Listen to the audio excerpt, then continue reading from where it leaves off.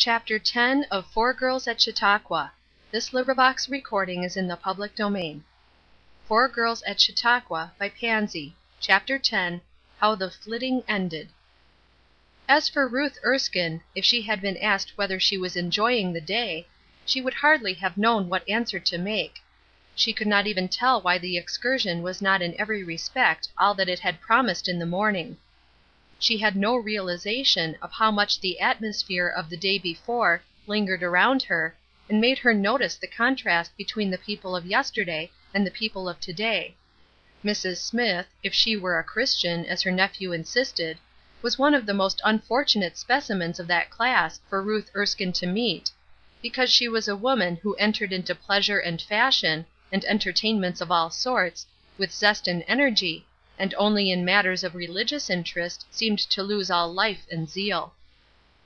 Now Ruth Erskine, calm as a summer morning herself over all matters pertaining to the souls of people in general, and her own in particular, was yet exceedingly fond of seeing other people act in a manner that she chose to consider consistent with their belief, therefore she despised Mrs. Smith for what she was pleased to term her hypocrisy. At the same time, while at Saratoga, she had quite enjoyed her society. They rode together on fine mornings, sipped their Congress together before lunch, and attended hops together in the evenings. Now the reason why Mrs. Smith's society had so suddenly palled upon her, and the words that she was pleased to call conversation became such vapid things, Ruth did not know, and did not for one instant attribute to Chautauqua; and yet that meeting had already stamped its impression upon her. From serene, indifferent heights she liked to look down upon and admire earnestness; therefore Chautauqua, despite all her disgust over the common surroundings and awkward accommodations, had pleased her fancy and arrested her attention more than she herself realized. It was her fate to be thrown almost constantly with Mrs. Smith during the day, and before the afternoon closed she was surfeited.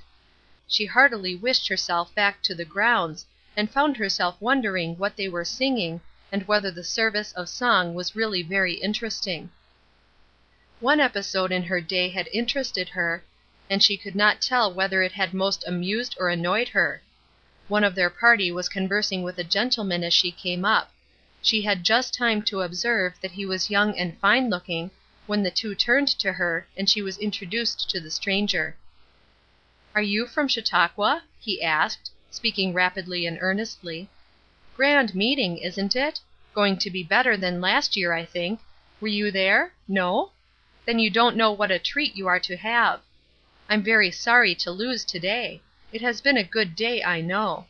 The program was rich, but a matter of business made it necessary to be away.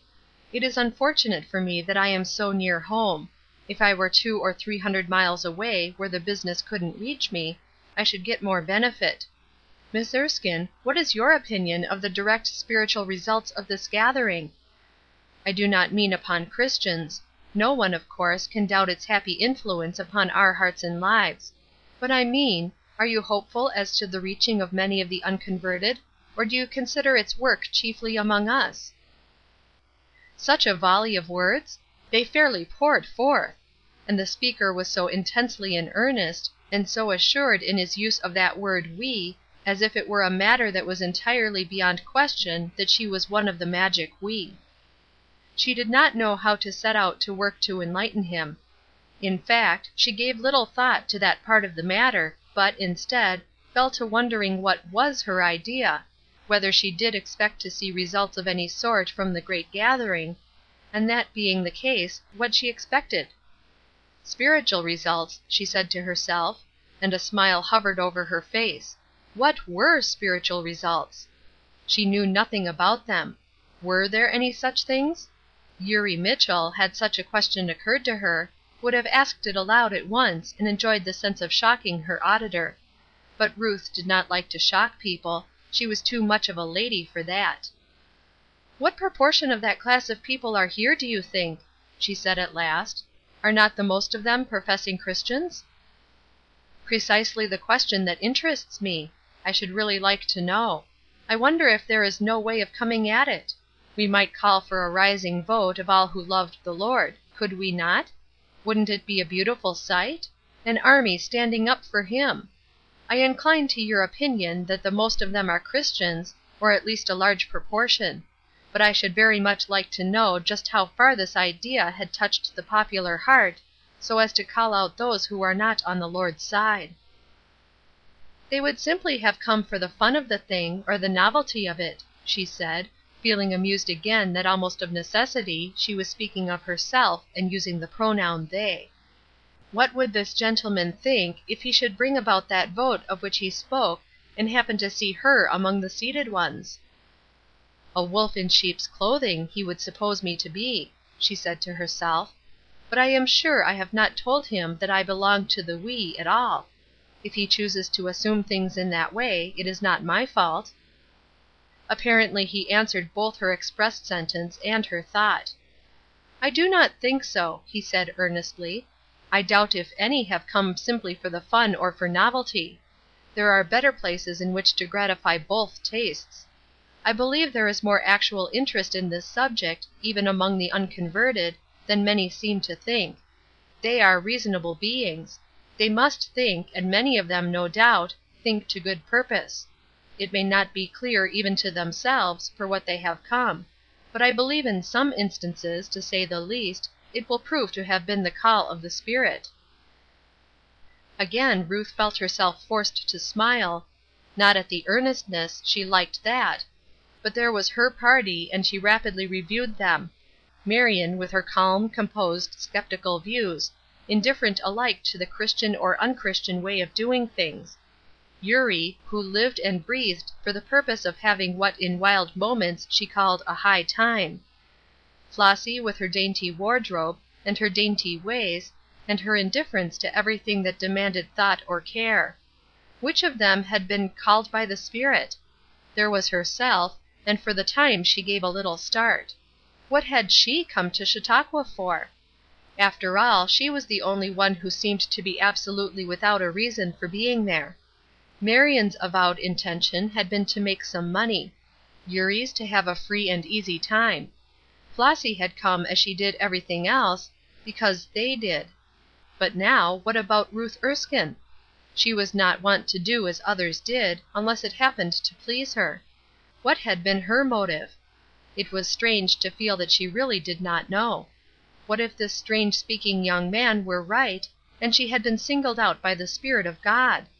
The thought gave her a thrill, not of pleasure, but of absolute nervous fear. What did she know of that gracious Spirit? What did she know of Christ? To her there was no beauty in him. She desired simply to be left alone. She was silent so long that her companion gave her a very searching review from under his heavy eyebrows, and then his face suddenly lighted as if he had solved a problem. "May I venture to prophesy that you have some friend here whom you would give much to feel had been drawn here by the very Spirit of God?" He spoke the words eagerly and with earnestness, but with utmost respect, and added, "If I am right, I will add the name to my list for special prayer. Do not think me rude, please. I know how pleasant it is to feel there is a union of desire in prayer. I have enjoyed that help often. We do not always need to know who those are for whom we pray. God knows them, and that is the needful thing. Good evening. I am glad to have met you. It is pleasant to have additions to our list of fellow heirs." How bright his smile was as he said those words! And how thoroughly manly and yet how strikingly childlike had been his words and his trust! Ruth watched him as he walked rapidly away to overtake a friend who had just passed them. Do you remember a certain gentleman, Harold Wayne by name, who had walked with them, walked especially with Ruth, down to the depot on the morning of departure, who had toyed with her fan and complained that he could not imagine what they were going to bury themselves out there for? Ruth thought of him now, and the contrast between his lazily exquisite air and drawling words, and the fresh, earnest life that glowed in this young man's veins, brought a positive quiver of disgust over her handsome face. There was no shadow of a smile upon it now. Instead, she felt a nameless dread.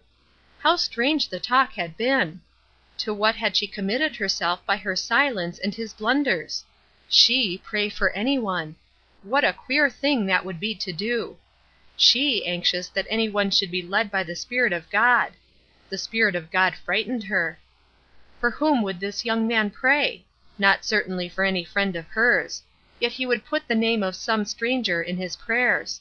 He was thoroughly in earnest, and he was the sort of a man to do just what he said.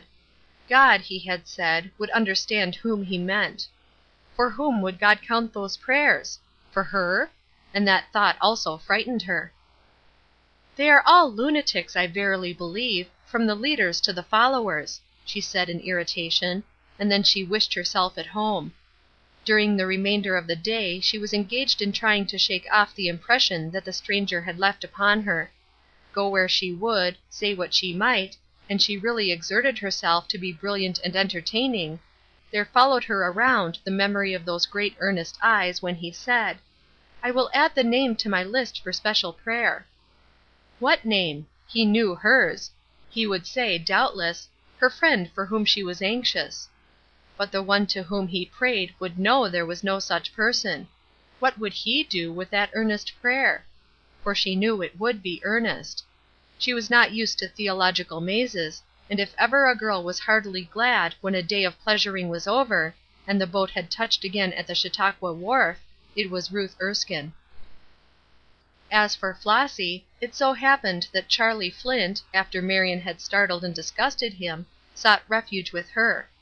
She was pretty and dainty, and did not look strong-minded, not in the least as if her forte was to preach, so he made ready to have a running fire of small talk with her.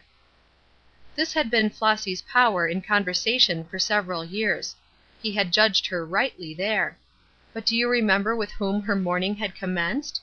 Do you know that all the day thus far she had seemed to herself to be shadowed by a glorious presence, who walked steadily beside her, before her, on either hand, to shield and help and bless? It was very sweet to Flossy, and she was very happy; happier than she had ever been in her life. She smiled to herself as the others chatted, she hummed in undertone the refrain of a hymn that she had caught in a near tent that morning. "I am so glad that Jesus loves me." Wasn't she glad! Was there anything better to find in all this world than the assurance of this truth? She felt that the thought was large enough to fill heaven itself. After that, what hope was there for Charlie Flint and his small talk? Still, he tried it, and if ever he did hard work it was during that talk. Flossy was sweet and cheery, but preoccupied. There was a tantalizingly pleasant smile on her face, as if her thoughts might be full of beauty, but none of them seemed to appear in her words. She did not flush over his compliments, nor was she disturbed at his bantering. He got out of all patience. "I beg pardon," he said in his flippantly gallant way, "but I'm inclined to think you are very selfish. You are having your enjoyment all to yourself.